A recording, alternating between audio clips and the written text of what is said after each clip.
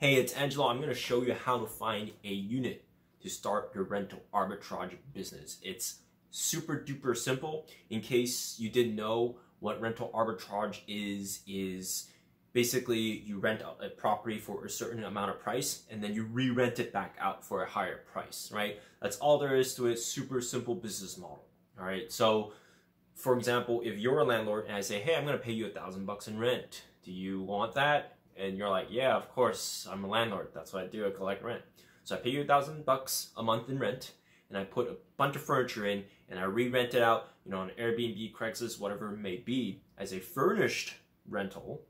And then now, let's say I charge someone $2,000 a month for it, and so now my spread is roughly $2,000 collected minus the $1,000 I'm giving you as a landlord.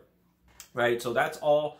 Rental arbitrages. Some places like in Europe they call it rent to rent, but all this means the same thing. It's just you rent it and you sublet it back out at a higher price.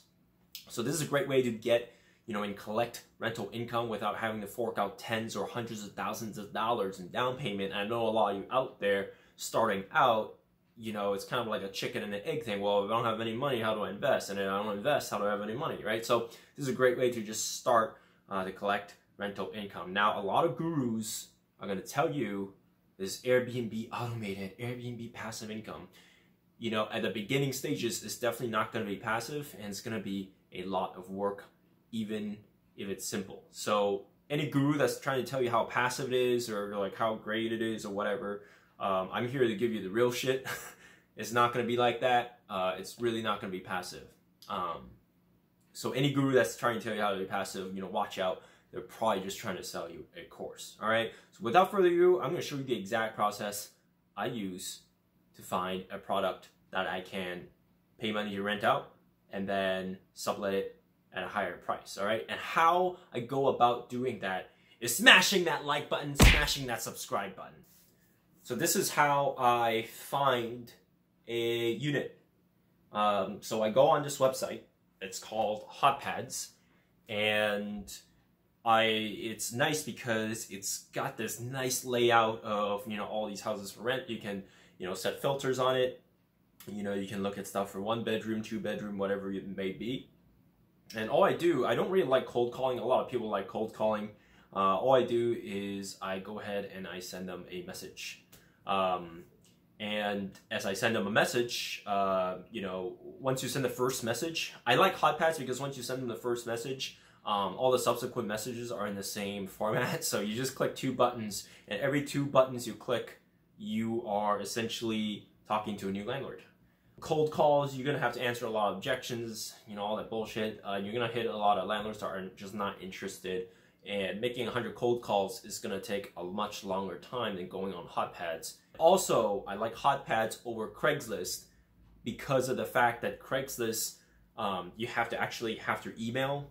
Whereas this one, you give them your email, but HotPads sends the email. So it's just a lot less button clicks. You don't have to have a Gmail browser open, click reply, click copy, and then paste in your template, right? This is just like a 2-click solution.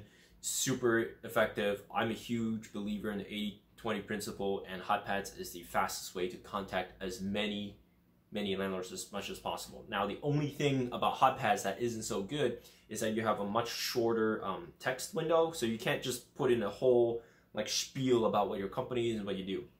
So you do have to keep it short. That's kind of the main disadvantage of HotPads. All right, but because it's so fast, you can just contact 50 landlords in 20 minutes easily. Whereas if you cold call up Craigslist, it's going to take you at least a few hours. All right, so let's take a look at some results. Super ironic because this one's actually from Craigslist after I just went off and off about HotPads being way better than Craigslist, and it is. We still get a lot of leads from HotPads, but definitely don't let that just stop you from using other platforms like Craigslist and cold calling, things like that. I personally just like HotPads and other online stuff, sometimes Craigslist. So this is kind of one of those exception to rule situations where someone from Craigslist responded.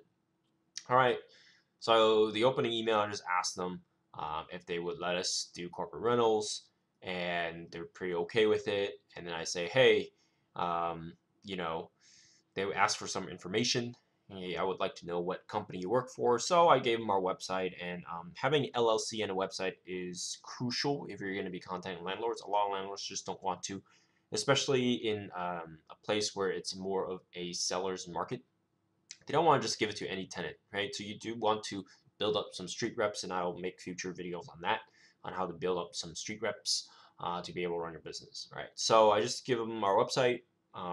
Feel free to visit it and book if you're staying in the Bay Area, um, and kind of giving them some information about what we do, right? And then they're like, all right, sounds good. Would anyone be available to view the apartment Saturday 6 p.m.? I can have a landlord show you the place. So yeah, I met the landlord on Saturday that day, and we locked down the unit on Tuesday. And this one was actually with investor money, and they're paying the rent currently. So we are not on the hook at all. That's a whole nother video, but I just kind of want to show you guys how possible and how freaking easy this is. You literally just go online, copy paste a bunch of messages to a bunch of landlords, go view the property, just pitch them, you sign the lease, you shove it on Airbnb, and you're done. The hardest part of this whole thing is probably furnishing the 2-bedroom, 1 bathroom. So I can make another video on that in the future if you'd like. So if you'd like this video, please like and subscribe. There's a ton more content coming.